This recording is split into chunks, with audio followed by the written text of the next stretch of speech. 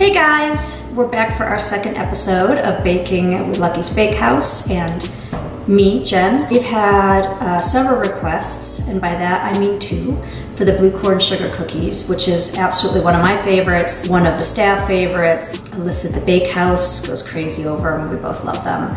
So we thought that'd be fun to do today. Plus, you probably have everything you need to make them.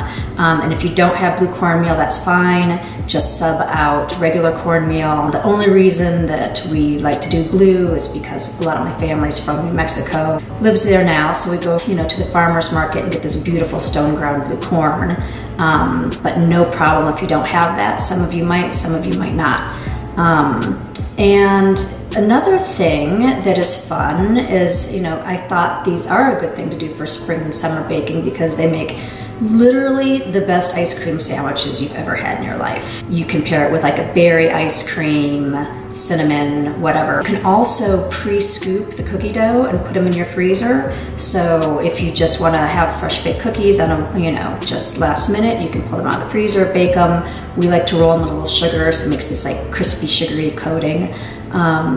They're great to do that with too, and you can do that with a lot of things, quite honestly, that you bake with. Like if you're making biscuits or cookies or even pre-scoop muffins, that's kind of how we do it at the Bakehouse in order to bake for that much volume. So the freezer is your friend when it comes to baking. A lot of people don't know that. And anyhow, I'm excited to make these today, and let's just get started. So what you're going to need is all-purpose flour, cornmeal, sugar, brown sugar, eggs, room temperature butter, vanilla, baking powder, baking soda, and salt. You're going to start by putting the butter in your mixing bowl with a paddle attachment. Add the brown sugar, the regular granulated sugar, and you're going to mix that on medium speed and keep beating it until it's light and fluffy. Add the eggs one by one.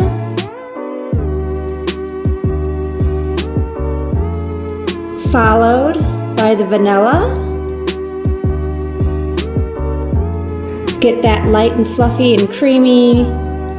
1 to 2 minutes, then you're gonna add all of your dry ingredients. And you're gonna mix that on low just until the whole cookie dough mixture comes together.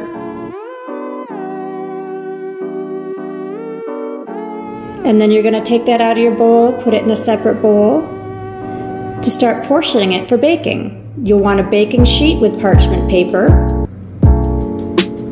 And I use a tablespoon, a heaping tablespoon, to portion it out.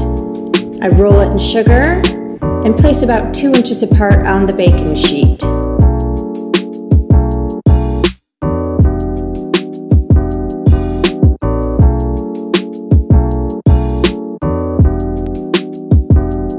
And now you're ready to bake.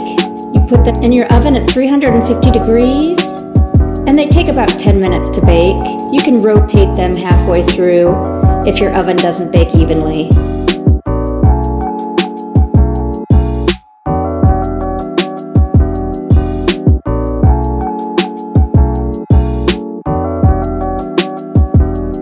Hey, thanks again for joining us today.